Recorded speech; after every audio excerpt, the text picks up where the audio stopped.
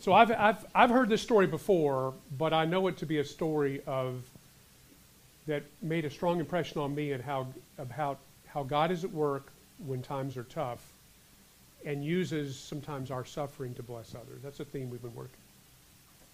Well, sometimes looking along and sometimes you think, oh, this is too good to be true. It's just so smooth.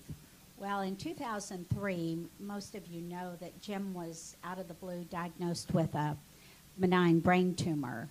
Well, that certainly got our attention, and we went to Shands, and he had surgery, and they thought everything was just fine, and 5 years later, it wasn't just fine. There was still more tumor, so he had a second brain surgery, and then we thought everything was fine, and 5 years after that, he needed her surgery. And then another year after that, he needed the fourth surgery. So, yeah, so he's had 4 brain surgeries, and we have the most wonderful neurosurgeon up at Shands who, even though you only see him once a year, he never forgot us, and he kept researching, and finally after the 4th brain surgery, he said, I can't keep going into your head again without causing some problems. And so he suggested that we stay up there for a month and Jim would have radiation, even though this was a benign tumor. He had done research and found that they were having success with this because there's a capsule that kept filling up and they can't take the capsule out. So we said, okay, here we go. So he suggested that we stay at Hope Lodge, which is a facility provided by the American Cancer Society, free of charge. And he said, if it were me, that's what I would do. So we took that as a good sign. So on July the 5th, 2014, we went up to spend a month at Hope Lodge. Well, we moved in on Sunday, and on Monday we met everyone.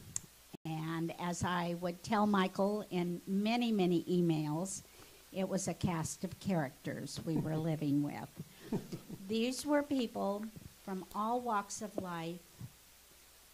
We were very different from these people because they were all very, very sick, and we weren't.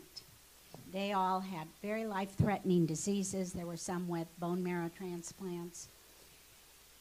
And we were okay.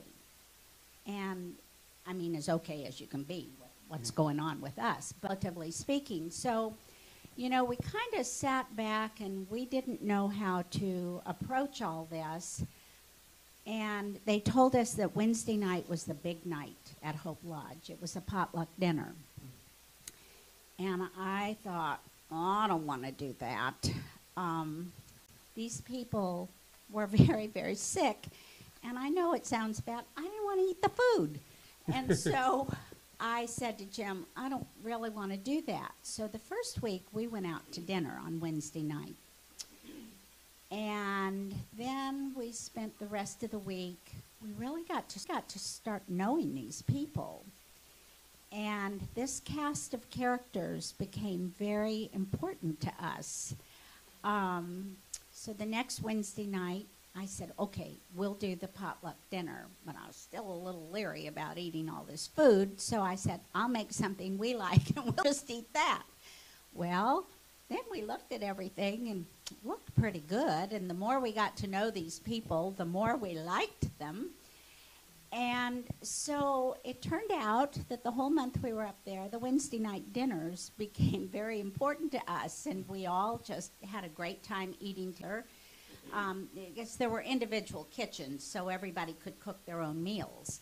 And so we really kind of let ourselves become immersed in this, and it actually became a missional opportunity. We would go, a lot of these people came from out of town like we did, but they didn't have cars. So we would have to, they had a van that would take people over to the Radiation Oncology Center. And they would sit out on the porch in rocking chairs waiting for the van to pick them up. And when we were going, Anybody want to ride? So he became the taxi driver to the Radiation Oncology Center. It just, we're still in contact with two of the couples that we met there. We've lost one of the people that we were close to. But there was one little couple that came, and they were actually from Cocoa, and it was Joe and Loretta, the sweetest little African-American couple you'd ever want to meet. Loretta was this tiny little wisp of a person who had been diagnosed with advanced lung cancer, and Joe was her caregiver there, and he was so worried about her because Loretta wouldn't eat. So we were fortunate enough, we came home every weekend, and every weekend I would make her a pot of homemade chicken soup and take it back to her. And Joe was just so appreciative of that. And it, you know, when I look back on it and I think God planted us there for a reason, not only to fix Jim, which it has, but never did I think I would step out of my comfort zone, do what I did there, and Jim becoming the taxi driver, and I think we became so blessed by this opportunity, and it was something that we never envisioned, but we were put there for a reason, and it really, I think it reached both of us.